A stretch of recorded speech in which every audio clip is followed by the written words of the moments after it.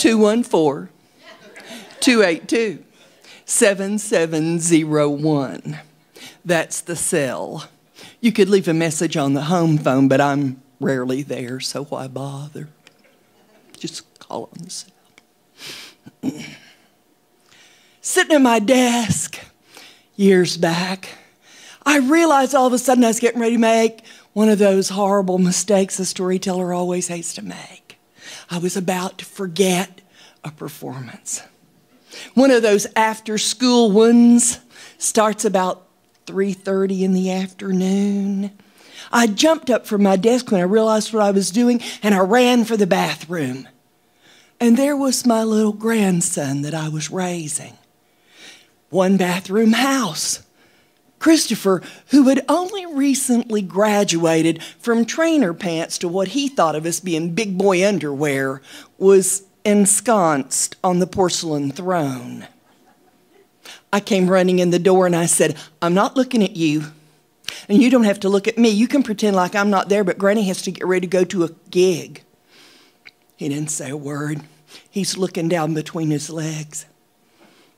I said, "Just pretend I'm not here. And I got to brush my teeth. I've got to go." I'm scrubbing wet my teeth, and I hear this little voice say, "I have grapes." I thought, well, being raised by a woman, it's entirely possible that there are parts of his anatomy for which he has no words yet. I have to fix that, but not right now. I'll tend to that tomorrow. Right now, I've got to get out of here. I keep on brushing my teeth. He says, "Pretty grapes."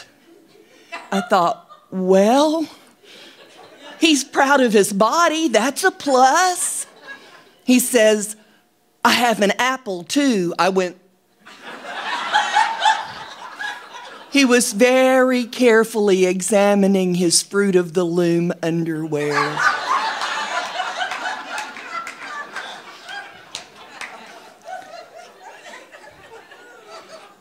But even when it's the second generation that you have raised, they grow up so fast that in the blink of an eye, it seemed to me like he was leaving home.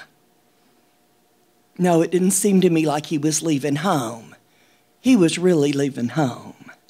It seemed like it had been the blink of an eye. I never had a child leave home before. Not really leave home. The generation before him, they just rolled out the door down the street a half a block or so and took up residence quickly enough and soon enough and close enough that they could just come home and raid the refrigerator and use my washing machine. I never had a child really leave home. I was unprepared. I wondered why we have all those stories about Jack going to seek his fortune and not a single story about his mama staying behind. Why is that, I wonder?